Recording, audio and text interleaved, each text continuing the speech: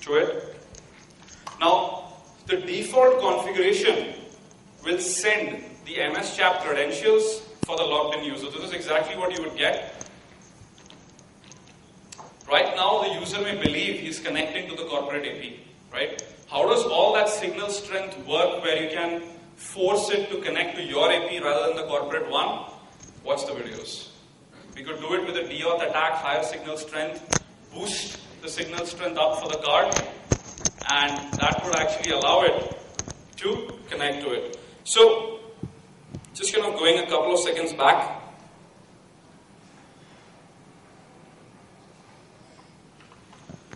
Right, so the user has entered the credentials, and if any of you use PEEP with Windows, this is something you would encounter when you try to log in.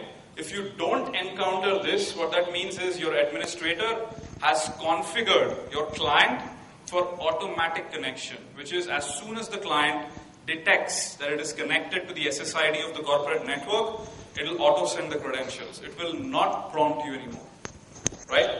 Which is even more worse, because this could be happening at an airport. At least when you see a prompt of a network which should not belong in the same wireless vicinity, you at least have a chance of not entering anything here, right? And the reason people have already done the whole auto-connect thing is because just to facilitate, a seamless transition into the wireless network. Now, the moment you enter the credentials, our honeypot radius server receives all of that. Username is actually out in the open, which you can even find just by sniffing the traffic. And this is the MS-CHAP challenge response. Anyone familiar with MS-CHAP? Microsoft Challenge Response Protocol? Ever heard of it? Anyone? Okay. So, MS-CHAP is a simple challenge response protocol, and like all challenge response protocols, right, you could run brute force, dictionary attacks, whatever you want on it. You could even play around with a subset of rainbow tables. There are a couple of attacks in which you can use a mixture of rainbow tables along with MS-CHAP. And this is something which has been on the LAN side for probably 15 years, 17 years, right? So cracking MS-CHAP v2 or MS-CHAP is a problem which has been solved quite reliably. Now, on backtrack, you could simply use a tool called ASLeap, providing it with the appropriate dictionary file or with some modifications with the rainbow tables, locally or in the cloud. Once you do that, it just goes through the plain vanilla MS-CHAP cracking process, right? It's showing you the whole config. Let's go forward, right? Just need to take the challenge response, point it to the right tables, and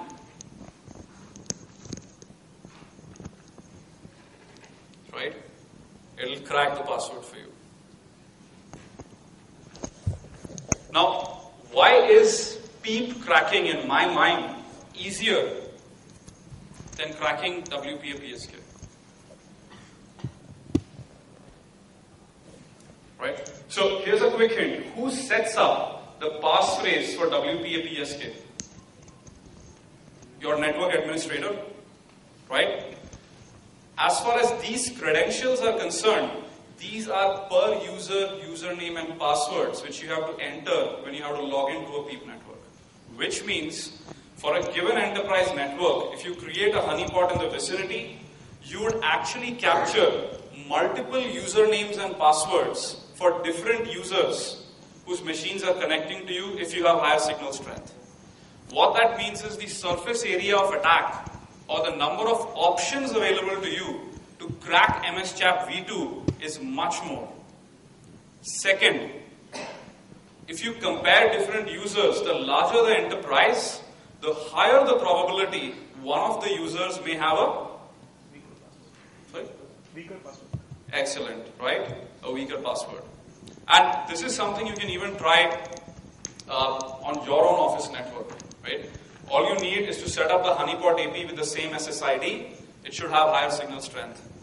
On the videos which you have, which I had given out, there's a specific card which I use called the Alpha card. Anyone has it? A couple of people, right? Okay, you have that? Can you just show that, wave that around? Security and hacking with that. D-Link DWA-125. The card, I think, costs $1,000, probably lesser. 600? You should buy it from him. I got a bad deal. Is this card work? Sorry? I mean, would it act as a good alternative to Alpha card? Apart from the power level and the receptivity, right? So what it would work for is D-Link DWA-125 has the same RT-Link chipset which is there on the Alpha. And the RT-Link chipset is what most of these drivers support, allowing you to do packet sniffing and injection, right? I'm running out of time, so I'll take the questions later, don't worry about it. For the next speaker, I'll probably free the podium, but I'll be outside. So, similar to PEEP, you have EAP-TTLS. And EAP-TTLS, if you want to run that on Windows, you would need a special client. Windows, out of the box, does not support EAP-TTLS. I'm just showing you on the Mac. The Mac supports PEEP, EAP-TTLS, and a bunch of things as well. The process is exactly the same. EAP-TTLS also uses server-side certificates. What we do is create a honeypot, connect to it. This could be the same SSID as your corporate network. And once you enter all of the credentials, the MS-CHAP responses go through. Then it's the same process of using ASLeap or any other utility to crack that. WPA Enterprise is one of the most misunderstood protocols out there. Most people believe WPA Enterprise is like a panacea to all the problems, right? Like a one-shot silver bullet which will like solve it all. I have WPA Enterprise. That's it. No, it does not. And the misconfigurations possible, along with a combination of other attacks like the GTK hole and a couple of things out there, you can do replay injections and a bunch of things on WPA networks as well. Right? So we've cracked that again. Now, PEEP and EAP-TTLS is probably over 95 to 96% of WPA enterprise deployments out there. EAP-TTLS, again server-side certificates, allows you optionally to use client-side certificates as well. Now, what is the most secure form of wireless security you can use in enterprise today? This is like the concluding remark. And that is EAP-TLS. EAP-TLS forces you to use both client and server-side certificates. You have no option. The only way you can beat EAP-TLS right now is by stealing certificates from the clients. Which means you break into a client, you steal the certificate, you impersonate the client's identity, and you break into the rest of the network. Right? There is MITM and all of that is ruled out. There's a lot of mutual authentication. It uses a bunch of other protocols which you can take offline. Because of which this is extremely secure. Unfortunately, it is not popular enough simply because of deployment challenges. Anyone here has EAP-TLS in their office? You have all three of them? PEEP? Yeah, HP supports EAP-TLS. Okay. So, the other one is Dr. actually, which supports Harley. Okay. Okay, the old one. So typically most equipment right now, if you buy all the latest stuff, would support all of them. Setting up EAP-TLS is not trivial, right? You either need a full local PKI infrastructure, which all the certificate validation and all that can happen, along with some sort of management to distribute all the client-side certificates, which is a nightmare, right? Distributing anything on the client, such as a certificate, is nightmare, increases exponentially as the size of the network. At the very same time, when you want to do things like revoke certificates, a lot of work. Again, reinstallation of certificates, a lot of work. The solutions out there, most of them try to interface with NAC or Network Admission Control. Proprietary solutions with which you can deploy new certificates on the client with just a single click. Anyway, so the next thing I want to look at, is that a little background music for me? Like, hey, Great, the hack just happened. So, enterprise rogue APs, backdoors, worms, and botnets, right? This is the second part of a series of attacks which I was speaking about in a lot of conferences. I showed a lot of demos, and right now, most of the wireless security community is toying with this idea. There are already MetaPredator scripts out there. I think Nikhil is right now bound by Black Hat. The object doors worm. Now, before I actually dive deeper into the details, how much time do I have? You have used wireless network. How your typical Windows machine looks like. You connect, it pops up that little annoying bubble at the bottom that says, hey, wireless network detected, or connected to XYZ network. Now, how many of you have played around with the command line options in Windows for wireless? Select any one of these networks, you connect to it, right? Now, Windows also allows you for command line option to a lot of wireless config options, which are quite interesting to see. So let me show you some of them. Now, this is exactly what you would do if you want to look at a list of networks. So on Windows, if you want to look at all the available interfaces, wireless interfaces, you would run this little command. Right? netsh wlan show interfaces. This will show you all. Am I running out of time? Okay. You're giving me that unusual little stare. It's like, finish fast, the next speaker is breathing down my neck. Okay, no, I don't mean how to hide. Just kidding. So, wireless LAN connection, right? List of all the interfaces, both the inbuilt as well as external cards. Now, if you want to look at more information about what your card supports, you can just do a netsh wlan show drivers.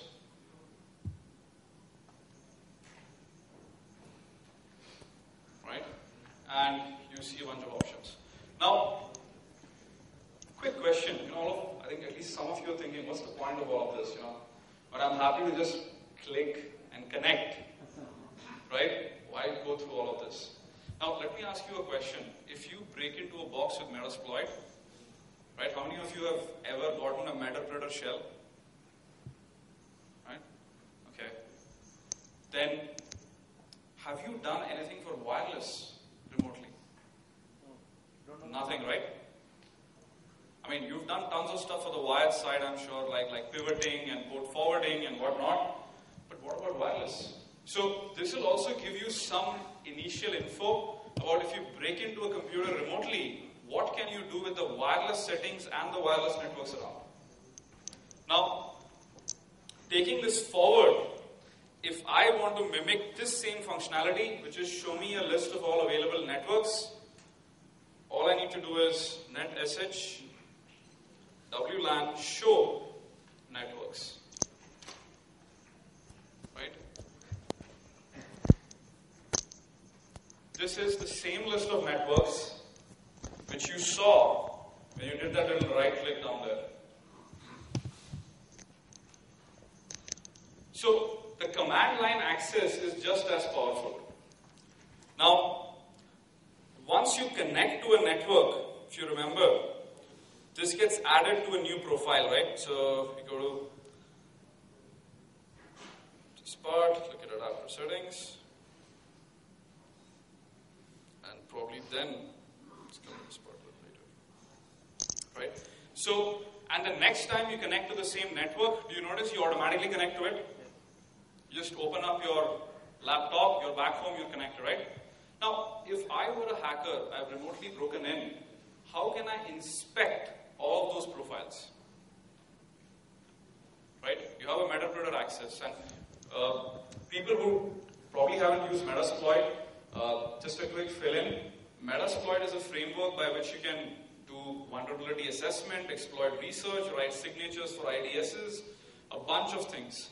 MetaPredator is actually a little program, more correctly a server-side DLL, which runs in memory on the victim and allows the hacker to interface with it remotely to send commands, view configurations, modify configurations, and whatnot. So it's like a little backdoor access. However, that backdoor access is command line. right? Though you can, of course, export a VNC shell and do a bunch of things, but most of the times, all you have is command line access. So if you want to look at all the profiles, just do a quick show profiles. Typically, a profile has the same name as the SSID of the network you've connected to, right? Rule of thumb. Unless you specifically take the pains of going and modifying that. Now, if I want to look quickly at what's there in a profile, I just need to do name is equals Vivek. Quickly, can someone tell me what is the encryption? Anyone? WPA personal. What's the security key? What's the security key? What's the passphrase? Find out. We'll have to find out. Why? I mean, okay, here's the question back at you. Prove why present is not the WPA PSK key. Fair enough? I mean, can't present be a passphrase? Why not? I mean, sorry? Okay, fair enough. I mean, that's the second level part, which is, let's assume this was the clear text passphrase, right? My question to you is, if this was still the clear text passphrase, is this the passphrase? Sorry? No, you're very close. Go ahead. Okay, it actually needs to be between 8 to 63. Very good. WPA passphrases need to be between 8 to 63 characters, right? Now, here is the thing. I've broken in remotely. I have shell access, or one of you have broken in remotely. You have shell access to my computer. You're like, okay, pawned this guy bad, right? He's been promoting stuff left and right, pawned him.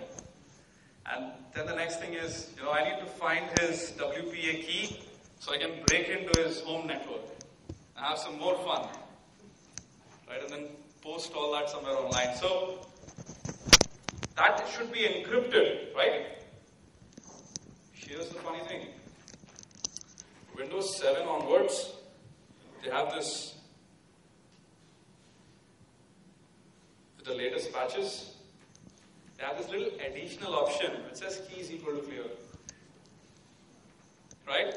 And that just gives you the clear passphrase, all decrypted and shown to you. Which means if you have 2 minutes on your friend's Windows 7 laptop, right, you could actually get the WPA passphrase out. It's no longer a secret.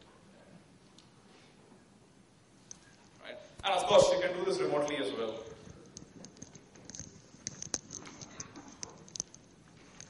Now, here comes the next part, which is more interesting.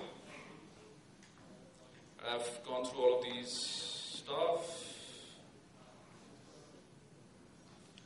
Right? Because we don't have much time. If now you wanted to connect to the network via command line, you just have to write netshwlan connect name is equal to Vivek. It will automatically connect to the network just as if you clicked the button on the right hand side which said connect in the UI. Right? I'll leave that as an exercise to you. That's something you can try out later. So, where am I getting to with all of this? The command line is pretty powerful. That's what most people don't realize. And this is the next part of the enterprise attack, which is P, PAP, TTLS, etc. What I'm going to move to is rogue devices. How many of you have created an access point on Linux using Airbase NG and all of that? Okay? Right? On Windows. Right? Doesn't exist. You just have a client-side interface on Windows, right? How do you create an API with it? Does it make sense? Because you were there in my last talk. Acknowledge that. No, I'm just kidding. I'm just kidding. Go ahead.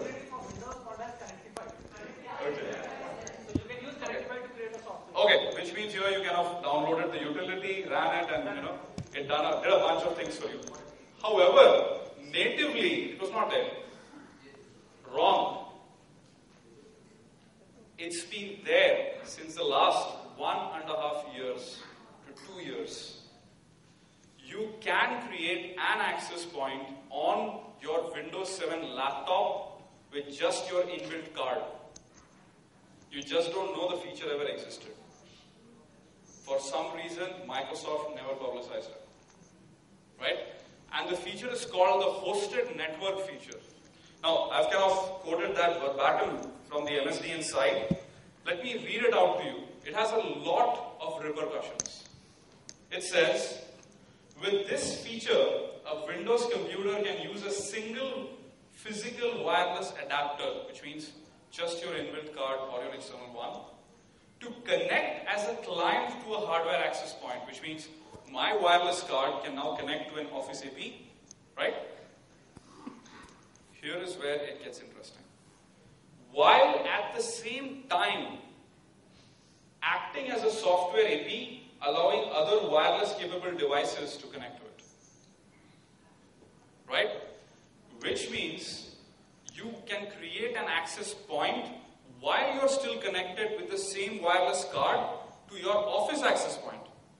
And this little AP on your Windows 7 machine allows all other devices to connect to it, tunnel through that connection, and access your any network you're connected to. Can anyone tell me why? Why did they create this? No, maybe not. Because if you want your devices to connect to it as well, which means all of you are pretty close, right? No. It's very... Okay, how many of you have a mobile phone, a tablet, a laptop and all of that, and take that along with you wherever you go? A couple of you at least a mobile phone. And, yeah. Now, when you go to most of these places, like hotspots,